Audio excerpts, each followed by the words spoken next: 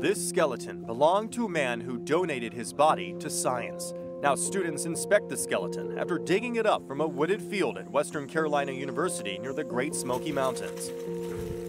I've always thought about working at the Smithsonian. I'm still trying to figure out what exactly I want to do, but definitely somewhere along the lines of a professor or a crime scene investigator. I'm trying to go to med school, so this is a good, everybody goes like bio or chemistry, so this is a good way to have that hands-on experience with a cadaver before you even get to med school. So I'd love to be like a chief medical examiner. Now, we're not going to take you inside out of respect for the recently deceased. There are about 20 people inside there. Some of them have been there for years now.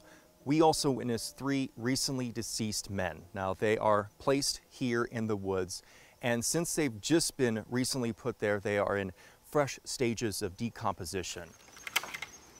While we won't show you the bodies, we will show you the care these students took in taking precise measurements. Somebody can decompose quickly over a year, or it can take a long time, 2-3 years. The science isn't trying to find out just how fast that can happen, so that way forensic investigators can find out when potentially a murder victim was actually placed in a field. Best reasons to create more of these similar facilities to kind of better capture these environmental differences, as well as the differences not just in terms of like temperature and humidity, but also the different types of animals that are living in these areas that may be scavenging bodies. Whether inside a lab or in the field, there is a certain reverence and respect among the students and professionals studying the bodies of those, mostly older people, who donated themselves to science. So for pre-donors, I'd like them to know that they're treated with the utmost respect and that their generous gift is something that can be used for many generations. There are 7 body farms nationwide. Virginia's George Mason University will be the 8th. A fence surrounds this Manassas field, protecting it from prying eyes and some scavenging animals. As of a few weeks ago, several human bodies lay out in the open of this wooded area. So many times cases have just gone unresolved for years, multiple years, and the families never know what happened.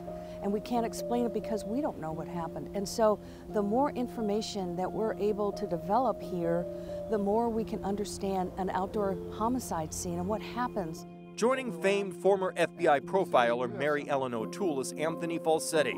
After years spent in Bosnia digging up war crimes and mass graves, he joined O'Toole to create the first body farm in the Mid-Atlantic region. This is an opportunity to participate in transformative science. In addition to its cutting-edge lab equipment creating virtual reality crime scene measurements, what makes George Mason unique out of the several body farms nationwide is its D.C. area location. We are right on the edge of the federal, state governments, the military, so we have the opportunity to collaborate with all of those different agencies. Through the years, these fields will see dozens, maybe hundreds of people laid to rest, but none of them will be buried. And that rest will be intentionally and purposefully interrupted by the curiosity of students determined to help bring answers to the families of the missing and murdered. In Colowee, North Carolina, and Manassas, Virginia, Nathan Baca, WUSA 9.